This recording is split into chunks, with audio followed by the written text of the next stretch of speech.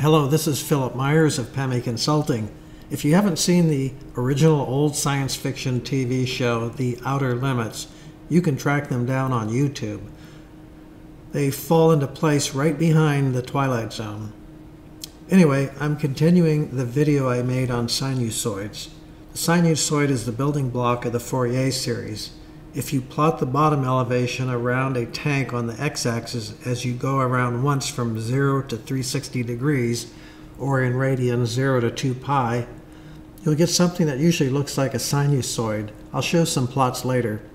The key to the Fourier series is that with good enough sines and cosine terms of increasing frequency, we can get an accurate representation of the plot.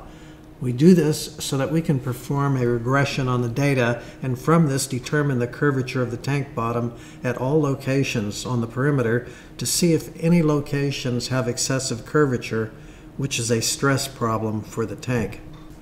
The upper picture shows a new tank with a flat bottom. After time, the tank can tilt due to settlement without distortion. In this case, you get a cosine curve described in API 653. This is called planar tilt. You can stare at this for a while to see why a cosine curve falls out of the plot for a circular tank bottom that is tilted without any distortion. But I won't hold you up with these details. Look at it later. This is real data from a tank bottom, and you can see that there appears to be a cosine with a higher frequency cosine curve. The red line is a regression using cosine of x, but the blue line is a regression using both the cosine of x and cosine of 2x. It's a much better fit, as you can see. This has happened because the tank bottom is folding like a taco, just very slightly.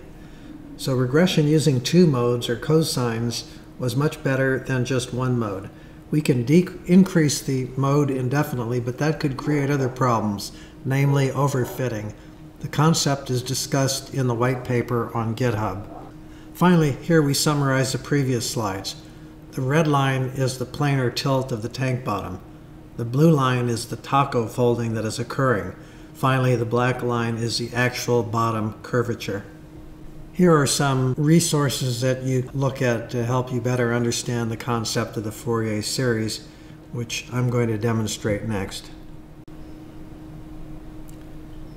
Okay, I'm going to demonstrate the Fourier series with Maple.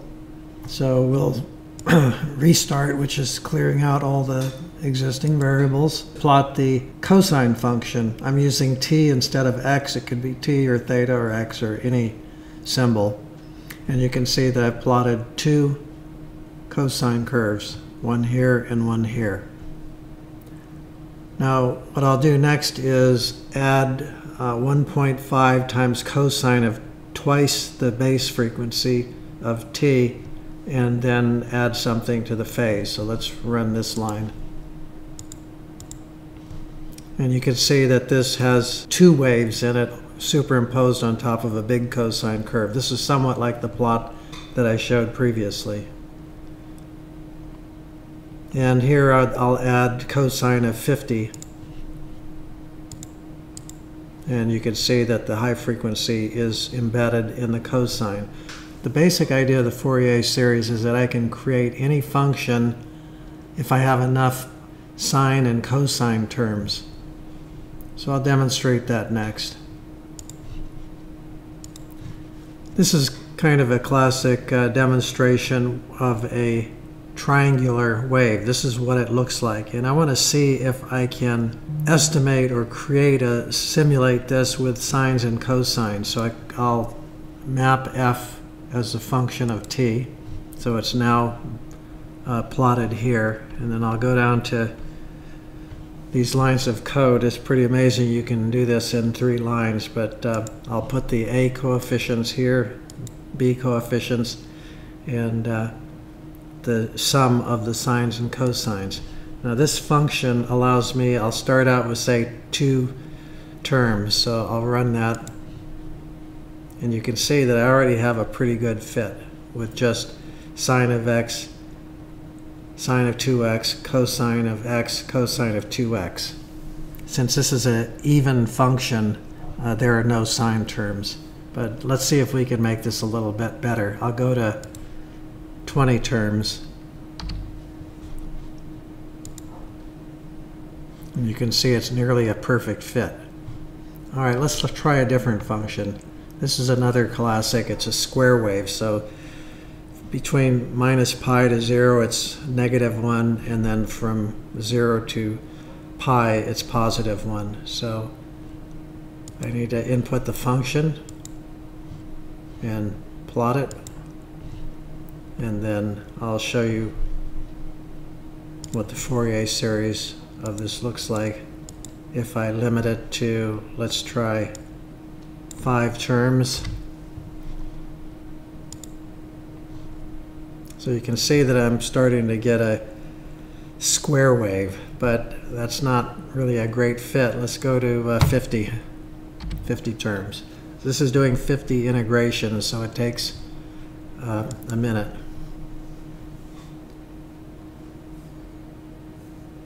Yeah, this is a fast computer. So you can see that this has a frequency of 50 in it. Not a bad fit. There's something that happens at discontinuities, and that's called the Gibbs phenomenon, and you can see that the estimate's not so good where there's a jump in the function. These endpoints with an infinite number of points would converge right here to 0, but these lines would be perfectly straight. All right, let's try something else. Let's try a square function.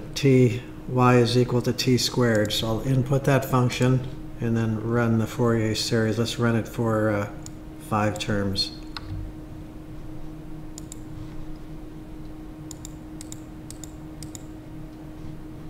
You can see it's pretty darn good. This parabola is estimated quite well by just 5 terms.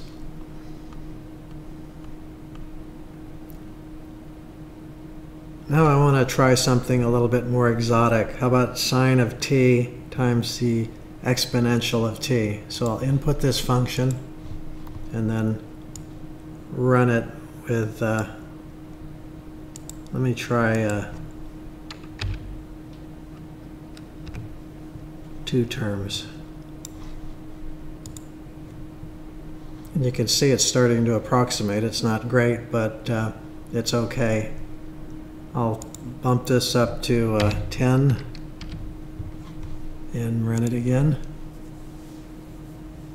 And you can see it's becoming quite good. Again, at the endpoints, it's not so great. Well, that gives you a sense for what we're doing with the revisions to Annex B and using cosine regression or trigonometric regression or Fourier series, whatever you want to call it, to estimate the curvature of the tank bottom. And again, if you really want to understand this, you'll have to read the white paper that is posted on GitHub. Thank you.